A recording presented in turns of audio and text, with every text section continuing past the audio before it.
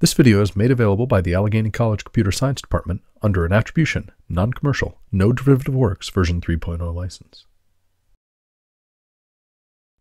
In this video, we're going to introduce your second practice joint, which is where you join two wires that are laid parallel to each other. Carefully heat both wires. Then, bring the solder in and flow it between the two.